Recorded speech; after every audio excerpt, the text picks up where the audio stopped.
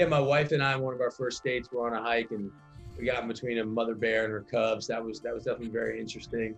We were on a hike, and me being the overachiever and wanting to show off for her, I picked up the hardest hike there is down there in Skyline Drive in Virginia, and it was like 15 miles, and it was 98 degrees. We had no water, but it was a loop, and the sun was going down, and I knew we had to keep on marching. We just had to keep going, and she was I didn't think it was going to end well.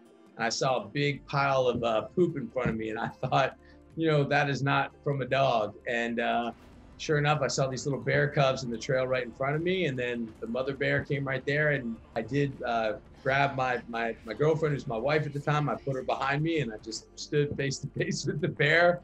And, man, I'll be honest with you. It was going to be what it was going to be. I really wasn't. The problem was that the bear took off in the direction that we needed to go. So I had to follow it, because the sun was going down, like I said. But all good, we're still both kicking, and we're married now. So all's well that ends well. I'm a city kid, but I live out in the country now. So my kids are definitely real outdoor oriented. I'm up in the mountains pretty much every day where I live now.